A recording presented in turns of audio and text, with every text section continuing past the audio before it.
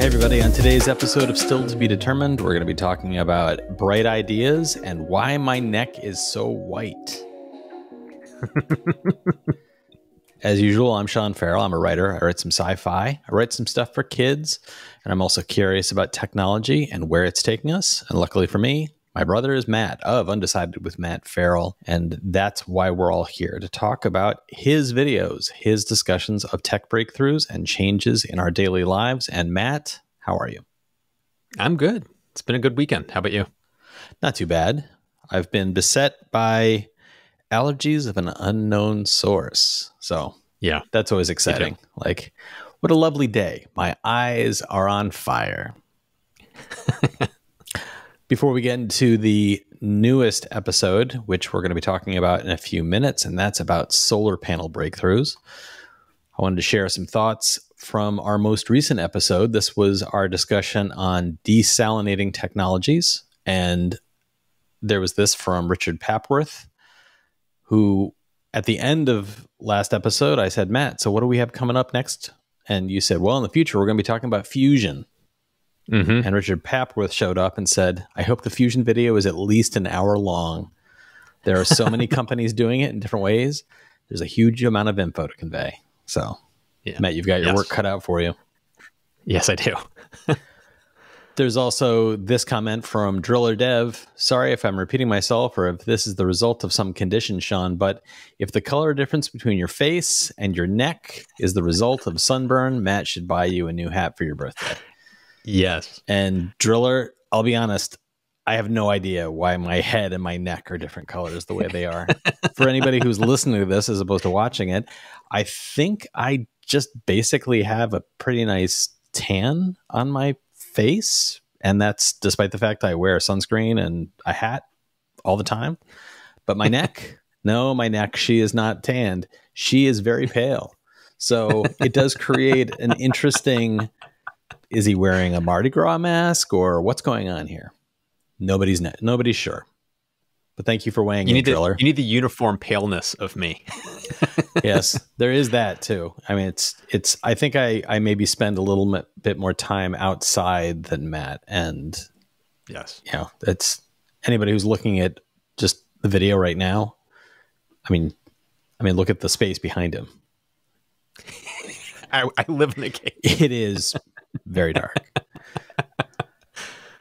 And there was this comment from Real Foggy who had this to say, hope my comments get read sometime. Good show after the show. Thanks for reading the comments. Well, you're welcome, Foggy. And look, you did it. But as I mentioned before, we're going to be talking about Matt's most recent episode. This is from September 13th, 2022. It's from the episode titled, This Invention Could Supercharge Solar Panels. And it is basically a lens effect that helps capture more sunlight. And there was a lot of discussion around what this could do and how it would impact the technology. And correct me if I'm wrong, this technology is, in some cases, there are some starting levels of this technology that are currently in use. Yes? Oh, yeah. Yeah. Concentrated solar is not anything new. It's been around for decades. Right. And there were commenters that pointed that out. This is nothing new. Yeah. Concentrated solar as a genre of technology is well established and has been tried and oftentimes failed. This is a new take, a new entrant into the field for this. And what makes it a new entrant? What is the element here that is different from what exists before? It's the structure of how it concentrates the light. Several people pointed out Fresnel lenses, which is something that's really old technology. It's been around for a very long time. Right. But you can take a Fresnel lens and put it on top of a solar cell and concentrate the light too. But the thing is like where Fresnel lenses, like the cone or the radius that it can pull light in from to concentrate it is much narrower than what this new one, this AGILE structure does. It's a much wider area that it can concentrate light from versus a Fresnel lens. And it's the way that it's an actually graded system, that little pyramid shape, the way it reflects the light down. That's the new thing, on top of how it's manufactured, because they're looking at this as being 3D printed, which makes it a very easy, cost-effective way to manufacture it. So they're kind of tackling two things: a new way that they're concentrating the light, the design of it is new, as well as the manufacturing technique being applied to do it is what they're hoping is the secret sauce to make this a more affordable, mass producible way to do concentrated solar. Yeah, it seems like there's the major breakthroughs that people read about as the eureka. And then there are advancements like this, which are still advancements, but it's an invention. Break the mold. It's an improvement upon the earlier, what came before. The earlier it's thing. all iterative. It's all iterative. You come up with it, you have the eureka moment, and then there's all these things that come after that eureka moment, trying to make that thing better, make it so that you can scale it up, that you can mass produce it. It's all those things have to happen after that initial eureka. And so this is like somewhere along that line. That's where this falls. Yeah, there was a little bit of pushback by one commenter I saw, and I didn't record their comment to use it as a direct reference, but the gist of their comment was effectively, there's always this conversation around the improvement of the tech, but then when you see the price points, it's always higher and outside the range of common usage. And I wanted to bring that up simply as that's part of the normal pattern that, you have always this advancement and a change. And then eventually as economies of scale kick in, once more people are utilizing that tech, it becomes cheaper to then manufacture, and manufacturing becomes more precise, and more experience in manufacturing leads to a drop in prices. Yeah, just look at solar panels and batteries. Just look at the prices of what it cost for lithium-ion batteries 20 years ago, and the same thing for solar panels 20 years ago versus what they are today. It's night and day. And it's because of the rapid advancement and understanding of how to manufacture these things with less loss in the manufacturing process, to be better at it, have a higher, instead of having to throw away 30% of what you're manufacturing, you're throwing away 5% of what you're manufacturing. So it's like all of it just drops the costs, which makes it more affordable for mass market. All of this stuff starts expensive and then can, if it works out, work its way down. So can they do that? That's the big question. Right. It also, the price point also is affected by competition. And if there are competitions from a number of other sources that forces solar to figure out, well, how do we compete? That helps drive down the cost. And the one that always, the model that always stands out for me is VCRs. The VHS and Betamax? Yeah, the whole competition between two technologies, one of which was arguably better. It was the loser in the race, simply because the other one was able to beat the price enough. And then by the end of the cycle of VCRs being the means with which we recorded television and kept it in our homes, you could go out and get a new VCR for about $25. I remember it was dirt cheap. It felt a little bit like if you bought 2 boxes of cornflakes and sent in the box tops, they'd send you a free VCR for your trouble. It was like giveaways with Happy Meals and McDonald's, that kind of thing. And it was ridiculous how much they cost when they first came out. And that's kind of, to me, I always keep that in mind. That's the life cycle of pricing. Starts off, it's going to be exorbitantly expensive and obviously outside of the realm of most people. And then over time, it drifts into the mainstream and becomes something that we can budget around. And then once competition starts to show up, and for VCRs, it was, of course, DVDs and digital, and suddenly the bottom fell out and you could pick these things up for nothing. So, and that's, all to say, I think that there's a day, not necessarily right around the corner, but as Matt has talked about in previous videos, the solar market is a growing used solar panel market alongside new technology like this. So 15 years from now, if you're thinking about putting solar on your home and it doesn't have solar right now, you could go with the newest tech, which is probably going to cost you quite a bit. You could go with tech that's being developed right now in 2022, which might be these panels at a used cost, which would be a lot less. Or maybe you even go with panels that are a model that's being produced from 10 or 15 years ago, but they may still be making them, but they may be so dirt cheap at that point that it may not cost you much more than the tiles on your roof. So we're going to see a number of different tiers. There will be, in 15 years, that bottom tier, which is this technology is 30 years old, but it still works and it might meet your needs. So exactly. Yeah. And this, and to, on this Agile thing specifically, it may never ever catch on because there may be competing, like the Betamax VHS thing. There might be a VHS model that comes out, beats them to the punch, cheaper, it's more efficient to produce, and it just kind of cuts the legs out from under something like this. So there's so many things that in play that I do not want to predict what's going to be the winner or loser here, but it's a fascinating invention that I thought was worth looking at. Yeah. You mentioned Agile, and it made me want to jump ahead to this comment that I wanted to share from Shane Wilson. And I've actually seen this technology in action, and it is very basic, very straightforward, does the job.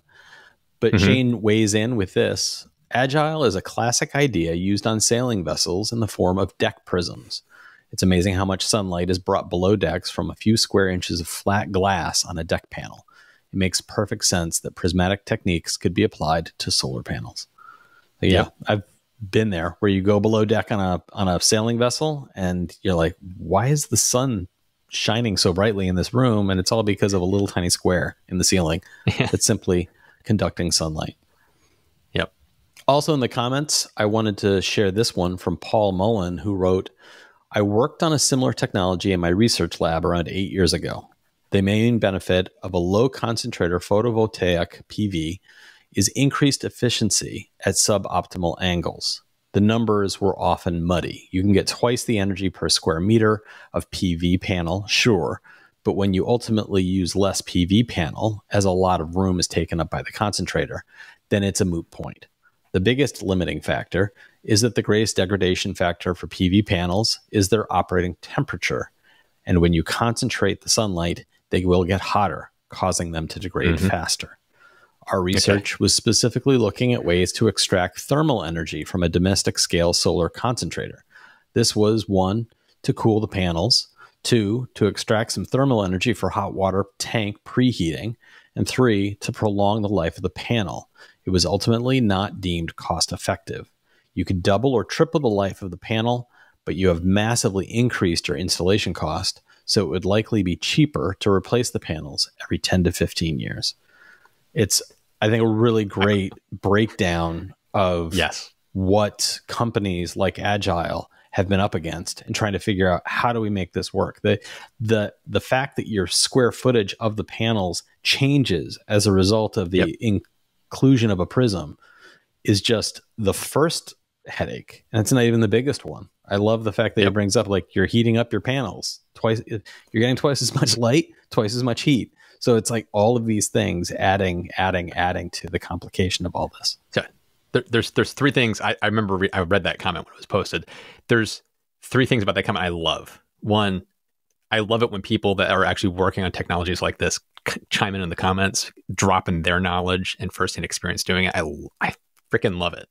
And the second thing is, he brought up an aspect I should have touched on in the video. And for me, this is a huge failure, in my opinion, of my video. I didn't talk about the heat aspect at all. And I should have, because heat is not good for solar cells. It affects their efficiency. It affects their longevity.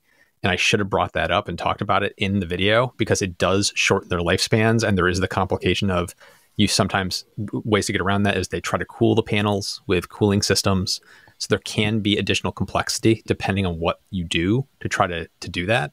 But it's so for me, I saw a bunch of comments about that. What about the heat? And it was like, oh no, I should have talked about the heat in the video and just didn't. Let me weigh in with this comment, which is almost a direct response to Mr. Mullen. Kitty Cat jumped into the comments as a separate comment, not in response to Mr. Mullen.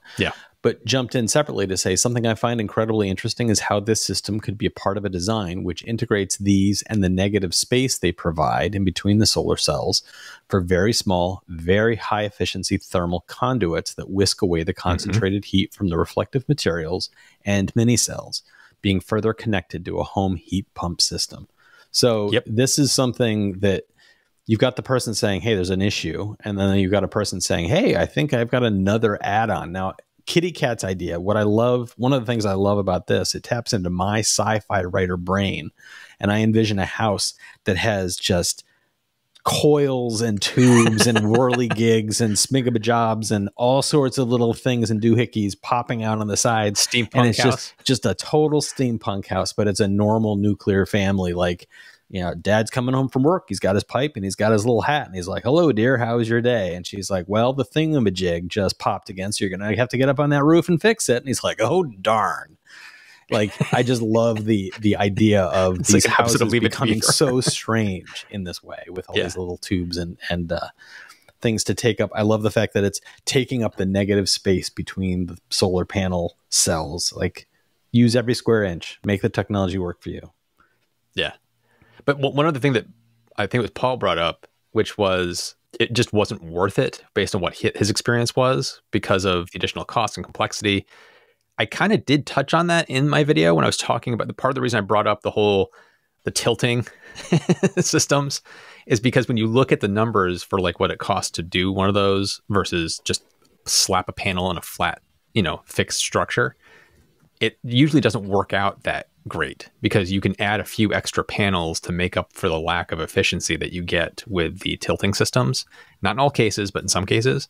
So it's kind of touches on what he brought up, which is this system may not make sense in all situations. It may have very isolated, unique use cases. So that's something else to keep in mind. I got to say, there were so many smart comments on this video. I was very impressed. Yeah. Do you think this might be a technology that's largely found well above and below the equator, as opposed to being something that might be in a majority of cities that are within a certain band around the equator? Maybe normal panels are going to be perfectly fine and the price point wouldn't be an issue. But if you're further north or south, you know, maybe in Alaska, they might need something like this because there's just not going to be enough daylight otherwise. It could make sense. It's part of the reason I was interested in this, because where I live, the swings over the course of the year on how much energy I can produce is pretty massive just because of how low the sun gets in the sky during the winter. It's like if you had systems like this, it could basically just help to kind of maybe potentially counteract some of that and reduce the massive drops you see in the middle of winter. Right. It introduced an interesting detail that I hadn't considered before, that the panels on your roof might not be parallel to the roof. It hadn't occurred to me that you would have potentially panels that would be mounted with an incline. I see panels here in the city that are on flat roof buildings. You know, in my neighborhood, brownstones are all over the place. And the panels, you can tell, are tipped, and it makes sense. Like, well, it's a flat roof and they wanted to get an angle that would help. It hadn't occurred to me that if we were further north, the incline would be even steeper. And if you had a tilted roof, you might even need further tilt depending on how far north or south you are. So it's an interesting complication to see in action and to think about how it might be changing the profile of homes of people who might be putting these on. Yep. So listeners, what do you think about the future for panels like this? And what do you think about the price point for panels like this? Do you see, like I suggested, multi-tier markets where you have all sorts of options ahead of you? And if so, what price point would you be jumping in on? Are you holding out? As Matt is always saying, don't hold out for a future when you've got something today. But are you thinking, 5 years from now, I want the top tier? Or are you thinking I'm waiting for the market to become flooded with all these used panels that are going to be coming out, and I'm going to scoop up some things that still have 15 years of life? Let us know. Jump into the comments, share your thoughts.